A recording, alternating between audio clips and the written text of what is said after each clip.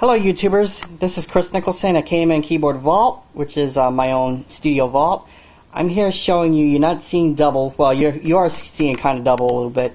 These are all styles of the Dassystem Yamaha keyboards. Dassystem was an earlier version of the AWM, plus mixed in with the FM, which is frequency modulation. Now, start off with this keyboard right over here. This is a PSR-38. This keyboard has basically 36 rhythms, and you have 61 full-size keys. You have 100 voices, which leads up to was going to say 5050, 5050 dual voices on here.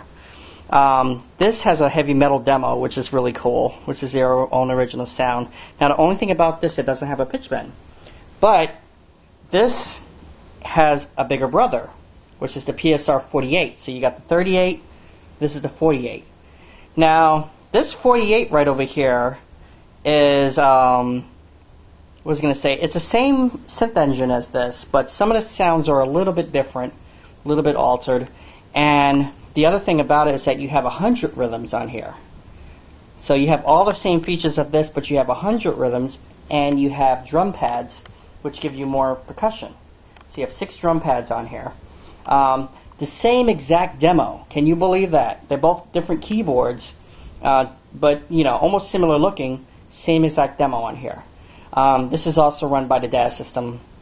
What was I going to say? Tone generator. Another thing that you have also a pitch bender wheel. I don't know if you can see that. You have a pitch bender wheel, and basically, as I said, the same keyboard, but you have a little bit more features. Okay, so before this one, you have this one over here. Sorry about the key right over here. Is that the key right there, it has a whole bunch of tape on it, so I have to take that off. But I just recently got this keyboard in. This is a PSR-47. Now, this PSR-47 has like a disco demo, which is pretty cool, but this is its older brother of the PSR-48. Now, the only difference about the 47 is that it's the same style of casing, but it's that the cosmetics looks different. Say, for instance, you got more bluer buttons right here, but it's the same exact monster. And you have a different demo, but you have all the same rhythms, you have all the same voices as the PSR-48. From the PSR-47, including the MIDI in and out. Okay, now, since I got all three of these keyboards, you got the 38, 48, and you got a 47. Here, right here, I normally don't bring this out, but as you can see, I got two PSR-48s. This is an older version.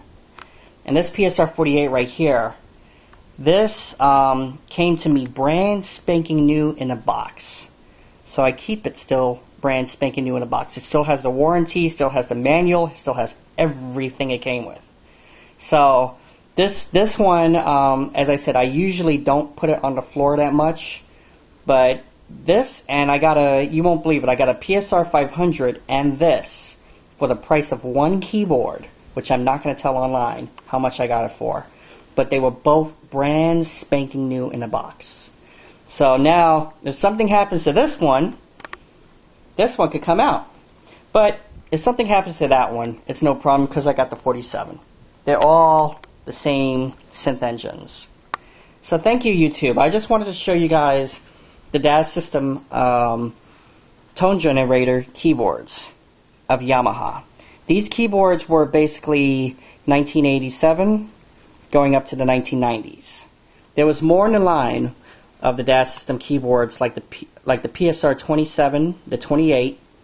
There was the, of course, we got the 38. There was a 37, and also you have the higher line, which was the PSR, not only 47 and 48, but also you had the PSR-3500, PSR-4600, and 4500, which was all their line. Thank you very much, YouTube, and have a nice day.